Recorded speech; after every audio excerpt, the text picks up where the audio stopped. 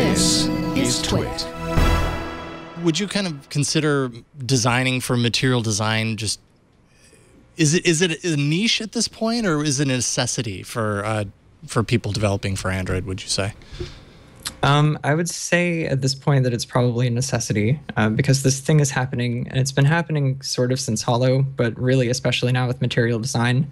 I feel like design has become a selling point on the Android platform. I feel like good design is becoming the baseline of expectation with users, which is awesome. I think that's great as a designer, obviously, but it's just good to see good design being recognized by users. So yeah, I do think that to an extent it is the baseline. Now, in terms of that, if it becomes the baseline and you're taking something that's existed and, you know, kind of merging the design of an application that's pre-existing and making it material, is that limiting when you approach it from a design standpoint, or is it does it make the design process a little easier because you have this set of guidelines to work from? I mean, is there maneuverability to be original in your designs? Yeah, I think I wrote a while ago about branding and material design, and one of the big points there was just that the guidelines are more of a playbook than a rule book. So you look at them and they're good for certain quick decisions and heuristics about how to approach certain design problems, but they aren't prescriptive. You know, like if two apps use material design and they come out looking exactly the same, that's not material design's fault, right? So that would be the designer's fault.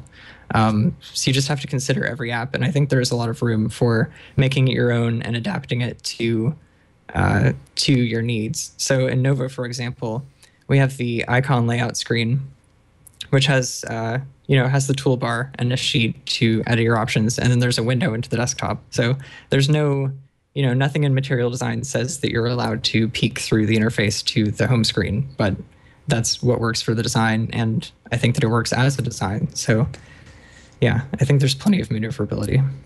Yeah, I think that was the big question when we first heard about material design last year, which was, you know, if there are guidelines and everybody conforms to those guidelines, are all, you know, apps of a particular type going to look the same? And I have seen actually a lot of apps that could be, I mean, for all intents and purposes, they could be completely interchangeable. They just have different text, you know, in those particular areas and stuff. Right. But it's also been very interesting to see how bigger brands take the material design spec and respect it, but also still kind of maintain their brand, kind of their brand image, you know, as well, and differentiate themselves in that regard. And then you end up with this kind of evolved design that feels at home, but still feels like its own entity. And I personally, I'm pretty sure you agree with me, because you do a lot of design in this world. But I really do feel, and some people in chat room don't agree with this, but I do feel like it's heightened the kind of design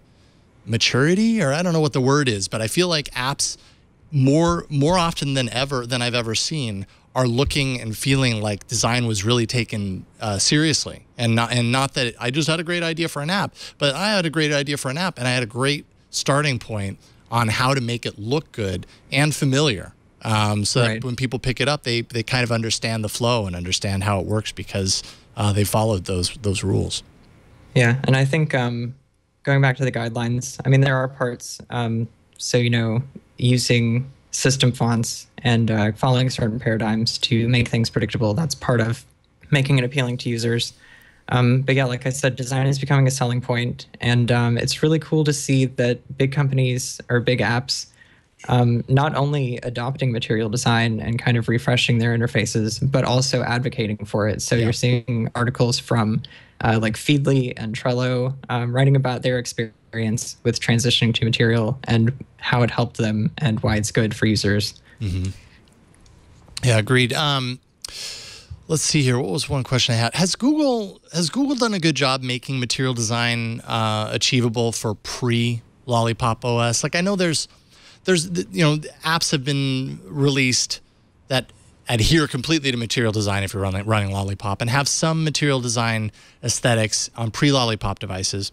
But just as an example, there's a library that I discovered on Reddit by Ray Pham. It's called Material Library. It's an open source library that Ray created that facilitates specifically duplicating kind of some of these more advanced material design touches on pre-Lollipop devices.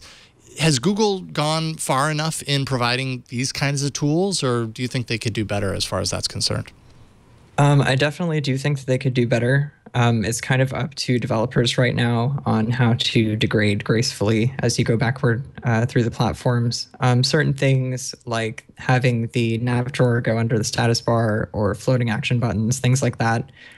Google doesn't seem to have provided tools that are accessible enough for developers. AppCompat goes a long way. It does help with a lot of stuff, but fortunately, on the other side of that, there's a community who's willing to make libraries like this to help other developers, fill in the holes that Google has left so far. Yeah, and I mean, mind you, I'm not a developer, but just looking through the material library, I was actually pretty impressed. I was like, wow, yeah, that's awesome. An open source library. Obviously, there's a lot of stuff in there that developers can pull from and use and benefit from. Profit, as they say. So very cool stuff. But yeah, awesome work with Nova Launcher 4. You've also done Today Calendar, and you've been involved with that since its release, right? So the redesign that I came in for launched in beta in September, and I've been involved since then. So awesome stuff. But I've also got the all-cast redesign, which is in beta right now. So I think that'll be going stable soon, and a couple of other things. Feed Me, which is Jack's new app developer of Today Calendar, yep. right? Mm-hmm. Mm-hmm. And then I've got a couple of other projects. Me and Franco are working on something pretty cool. Francisco Yes. Franco. Nice. Yep. Nice. Cool. Well, that's awesome, man. It's so cool that you kind of have this aspect of Android that people are turning to you to help them design their apps in this regard. That's awesome that you've been able to do that. And you're the right guy for the job. You know this stuff about as well as good as anyone. So great work.